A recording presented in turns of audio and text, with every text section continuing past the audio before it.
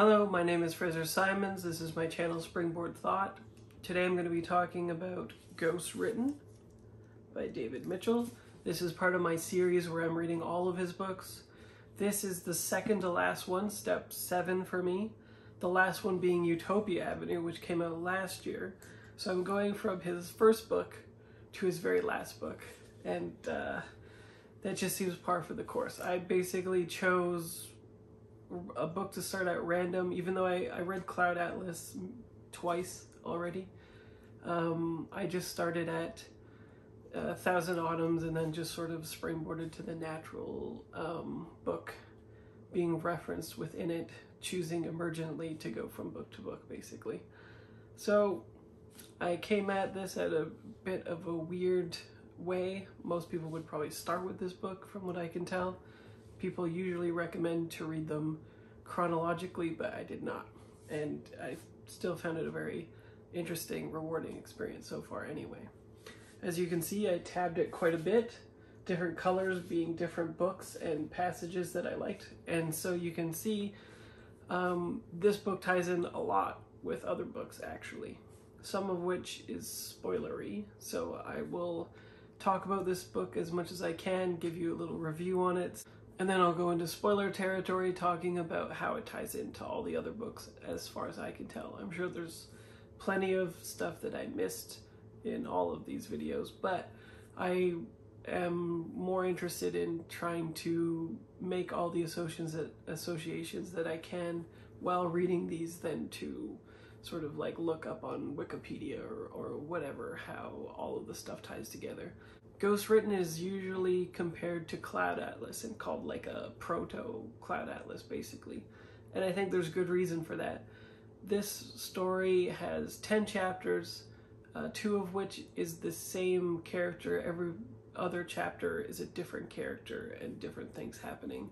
And it jumps around the globe when it does this as well. So it's a globe-trotting thing, not in a travelogue way, although some chapters can feel a little bit like that. It's more about getting a breadth of experience from a diversity of cast within this new world that David Mitchell has created. And instead of Cloud Atlas's novellas, which are broken up across the novel and returned to, these stories are self-contained and they really do feel like short stories. They're small glimpses with like a central tension that as soon as it's resolved, it's over. And sometimes it's not even resolved, it's just cut to. And then the next chapter in the book will be another short story that will reference the previous one, even if it's not overt in how it's doing that. And sometimes it will be a chapter in which it sort of ties a bow on the previous one, and other times it's just things that are happening and it references what happened before. The main difference between Cloud Atlas and this is just that Cloud Atlas is much more refined. It has a very unified theme that it ties throughout it, whereas this somewhat lacks from that, but it's still quite interesting. It would take me a very long time to recount every single character and all the things that have happened. And a lot of the time I actually can't do that because even the introduction and the name of the character and what is happening is sort of a spoiler for what has preceded it. So instead I'll talk about it in broad terms. Each chapter is a different place, so it goes Okinawa, Tokyo, Hong Kong, Holy Mountain, which is in China, Mongolia, Petersburg, London, Clear Island, which is in Ireland, and Night Train and Underground. Night Train, I think, oh yeah, it does say where it is. It's in South America, I believe. And then Underground is a surprise. We get young and old characters, we get very different stakes, very, very different stakes in each one. Some chapters tie into the meta component of the David Mitchell books, which if you don't know, I won't spoil here. It'll be in a later section, but it's exciting to have a explicit meta chapter, and it's fun that it took me so long to get to another meta chapter after Bone Clock Slate House, because it sort of like built up a bunch of anticipation for me, and so when I got it, it was just very satisfying. There's a chapter about like ostensibly an AI intelligence. There's chapters about an old lady who runs a tea house overseeing all the changes in the land as she grows old. There's young love, there's old love, there's a womanizer who's basically into it's not non-consensual, it's consensual polyamory, but the character behaves in such a way that you would expect most men who say they're polyamorous would behave, basically.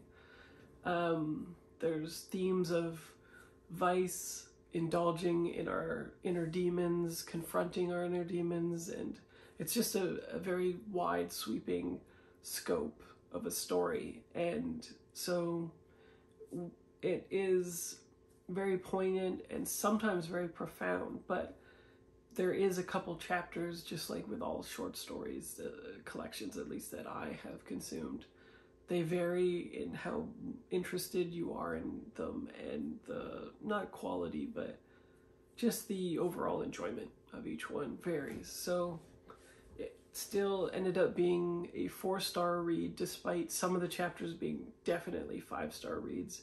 We can see David Mitchell's voice not quite as refined in later books. It is a little bit jarring when he moves from story to story. The voice still has his chameleon-like quality, but it's just takes a little bit while to get into the character voice and to lay the groundwork to care about the character, whereas in latter books it's just so immediate that, and it's not even noticeable. So I could see both why it's so polarizing by fans. It's just like, some people think it's second to only Cloud Atlas. Some people don't like it at all because it is literally him at his first level work of craft, and his latter novels are just superior in a craft-wise way.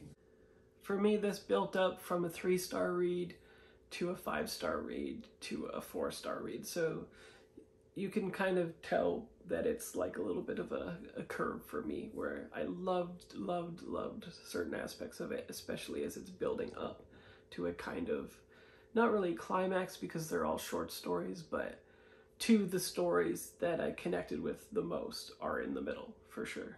And the ones that I connected least with are at the back end of it, I would say.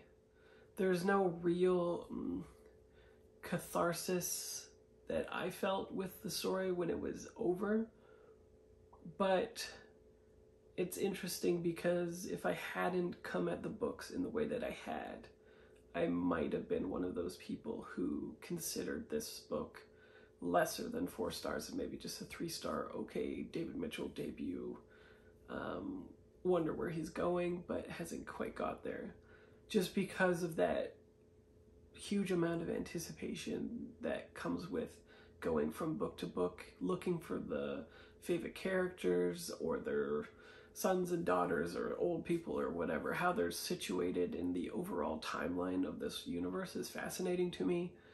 And also it's just quite interesting to get that meta level component, like I was saying. All these questions that I had about bone clocks, ironically, if I had started here, I would have known already.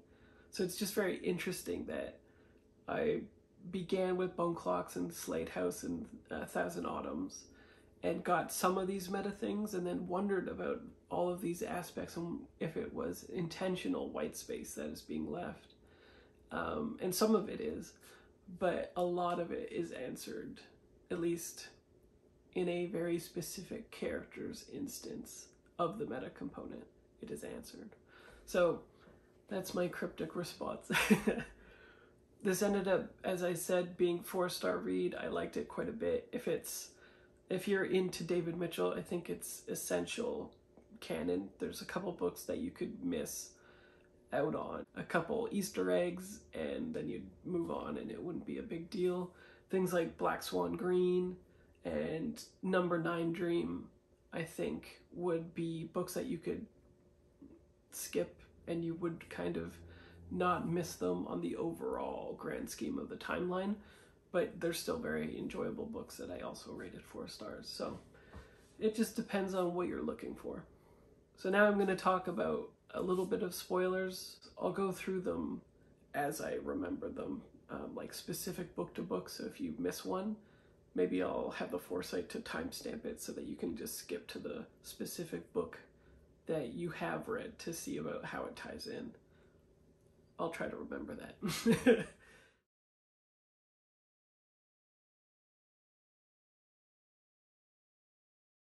So in the book, there is a tie-in with Louisa Ray, who is a journalist at Spyglass magazine in Cloud Atlas. And Spyglass magazine is littered without, but not specifically in this book or in Number 9 Dream, which I found interesting. Only the latter books, it seems to be like a sort of set piece thing, an anchoring point for David Mitchell to use. And Louisa Ray just calls into the radio station, and she is presumably already a journalist that is famous. So it's interesting because these don't have timeline stamps on them like other books where it specifically says what the year is. So you kind of just have to guess. And so this is probably like around Cloud Atlas time for her. But it definitely jumps around temporally in this book. So you never quite know. You can tell for certain things. For instance, in a different chapter, Tim Cavendish is in it as a publisher who is not all old and kind of ruined like in Cloud Atlas. And he's like sort of at the height of his powers, and there's like a, what's his name? Debert or something like that. His brother is in it as well, who runs a very successful law firm, and he is embroiled in like a little bit of a scheme in the book, basically. So it's interesting that those characters appear, but they're also, again, on the peripheral. So the next book is a spoiler for Black Swan Green, which is completely incidental. It is just one of the reoccurring characters from Black Swan Green is now older. One of the kids, I believe, Neil Brose? There's a kid that the main character in Black Swan Green sort of looks up to and is like puts an end to some of the bullying and stuff like that. And his last name, it's like Finch or Niles or something like that. That last name also appears in this book, and I was like, so it must be like these kids have grown up now and they now work in this place. And that's just another Easter egg thing. They were completely incidental, I think mentioned one time, maybe twice or something like that. So it's just interesting to see where they ended up. In Number 9 Dream, there's a character named Sabatar, I believe is their name. And this is a character who's like appears in the Mongolian chapter in Number 9 Dream. And if you recall in that video, I was saying how that seemed like it was a chapter that was narrated possibly by an atemporal being, and that seems to be a confirmation of it in this book, as far as I can tell. At the very least, the character is reoccurring, and he's like a black suit spy, KGB, ostensibly character who reoccurs. So that's neat. But he's got a fairly big part in this one, actually. Out of all of the tie-in characters, he's less peripheral than in this one, which was neat. I liked his character quite a bit. For the Bone Clocks, there's 2 tie-ins as far as I can see. Dwight Silverhand appears in it, but again is very peripheral. I think he's just mentioned as just being published.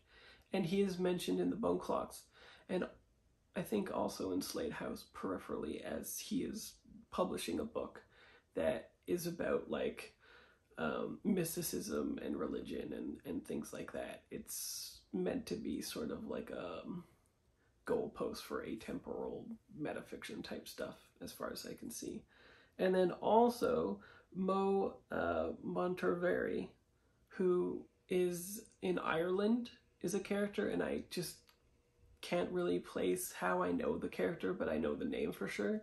I think it's at the end of the Bone Clocks where the main character, Holly, ends up knowing some people from Ireland there, and she's in like a sort of semi-relationship with one of them, and it might be that person. Otherwise, it's just a person who shows up in the Bone Clocks as being in her community and is somehow interactive with that. But again, it's a very peripheral thing. So there's a lot of little ones peppered all about.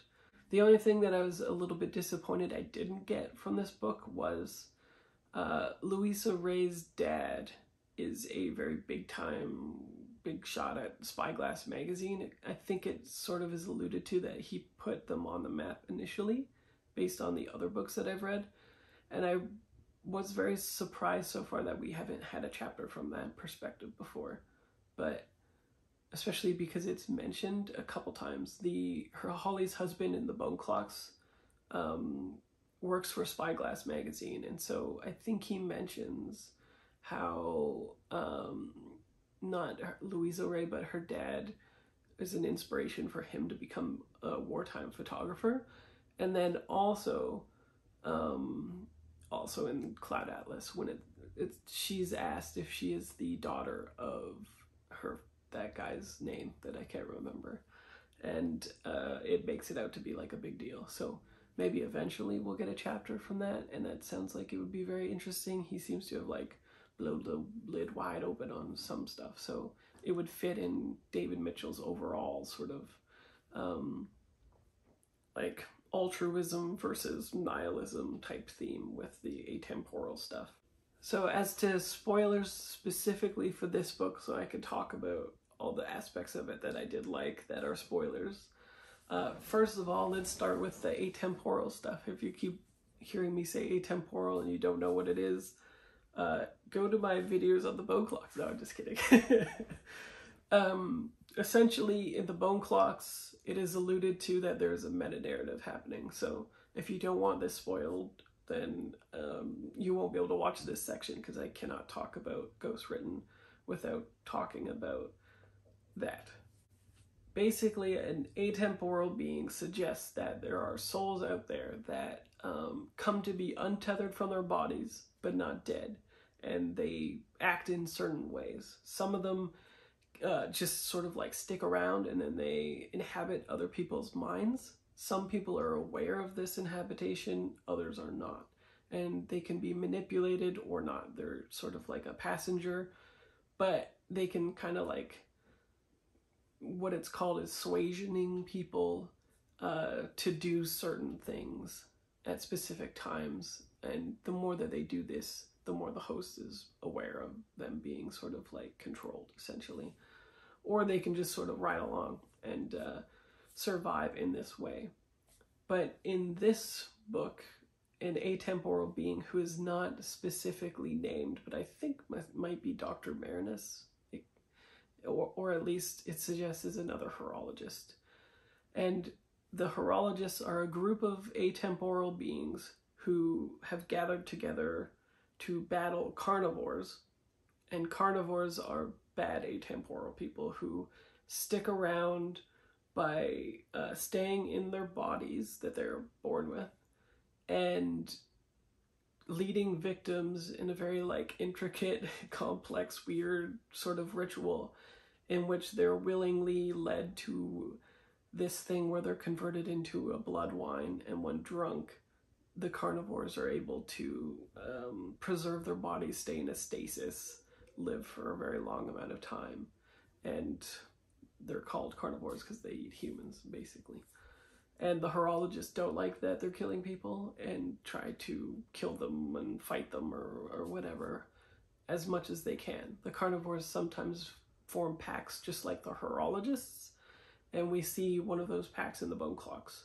We don't see it in this book. This book, I think, is the story of Marinus or somebody. It comes about in the chapter of the Holy Mountain, in which a old woman at the end, very young girl at the beginning, tells her story about living at the Holy Mountain in China, where she sees 3 regime changes, I think, across her life, and she comes to form a very familial bond with a tree that she thinks talks to her, but it's actually a spirit who's inhabiting her and pretending to be the tree.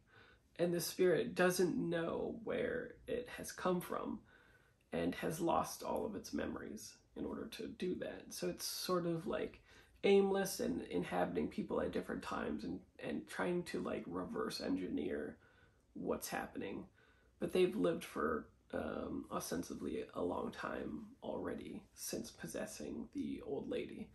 And in her chapter, we actually see her talk about a very specific story that the atemporal being within her recognizes. And so when somebody leaves, the old woman is made to touch the traveler, enabling the person, the atemporal being, to inhabit the other person that's leaving, and so their journey kind of goes. And so their chapter springboards off of that and has them going across Mongolia and meeting other people and stuff, and it finally culminates into them inhabiting a host who has like previous memories in it, and it turns out to be a young girl who at the time of the atemporal being's killing or untethering of the soul was sort of gifted the memories of that being. So the end of the chapter is just when they get all their memories, which is a little bit frustrating. Alternatively, it could be a couple of the others though, which is annoying. I have a feeling that the bone clocks makes it like specifically say who it is, because there's a chapter in the bone clocks where the atemporals are talking about it and they go back into their past, reliving how they met each other, and they talk about a little bit of the lives that they inhabited previously. And I bet one of them must talk about the grandmother, or you know, the young woman who's got the memories now and all that kind of stuff. So I'll have to, I don't know, Google that or just wait until I feel like rereading the bone clocks at some point to see. But it's really interesting because it defines how an atemporal being is sort of like created, basically, and also or at least is made to realize that they're atemporal, essentially. Not all of this is like codified, it's leaps of inferences and stuff like that, but it's interesting that we know that they need touch, because in the bone clocks, some of them need touch, some of them don't. They can sort of like astral project. Each of them has like different gifts that they specifically have. So it's, and they develop them across centuries. So he would be like, or they would be a very young person during this story in Ghostwritten. And they don't really have like that much of their powers. They can suasion, and they can inhabit people when they touch, and that's about it, I think, is what's shown. Anyway, aside from that, what I also really liked was there's a innocuous sort of like young romance thing that is tossed in there that ends right at like a decision, and then in the next chapter, as a peripheral, we see those people and we kind of learn about what happens to them, like the bow tie of their story, relationship, or whatever is occurring in somebody else's story as a peripheral thing, as like somebody people watches them, which I thought was just fascinating and really interesting. There's a chapter specifically on like an AI presence that is able to inhabit different satellites and is like watching over humans and wondering, it's kind of like getting its morals from a talk show host who is the person that Louisa Ray talks to in the middle of the night when she can't sleep. But it's very, that chapter felt more muddled because I wasn't sure what I was supposed to take away from it, really. It ends before something very explicit happens, and so I was kind of wondering if that was meant to tie up some central themes or kind of bookend things in a way that it didn't actually get across to me, and then maybe it would have been a 5-star read. I'm not sure if I just missed something completely. And then it ends at the beginning with the indoctrinated cult person who commits a terrorist act and decides basically not to, at the end, do something else.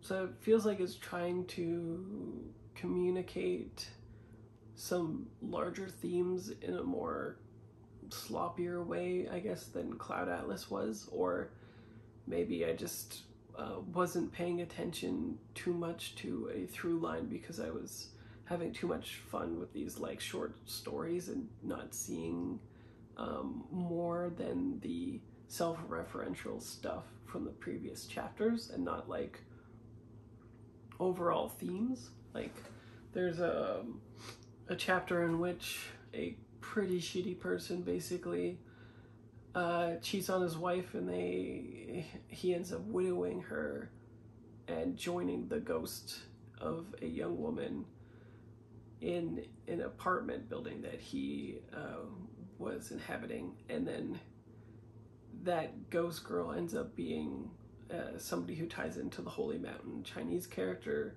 And so there's some interesting things happening there, but I don't see a very specific this is what it all means type of thing that I would have liked to have seen. And that's why I gave it 4 stars instead of 3. Anyway, if you read this book and you do see the narrative through line, or the themes that I'm missing or what have you, or just have thoughts on the book, put them in the comments and we'll have a discussion. Can't wait to go to Utopia Avenue, see if there's more connections happening, see if Louisa Ray is there, because I think it takes place in the past before her. Although Louisa Ray's story in Cloud Atlas is like 1973, so probably not, because I think this is the 70s as well.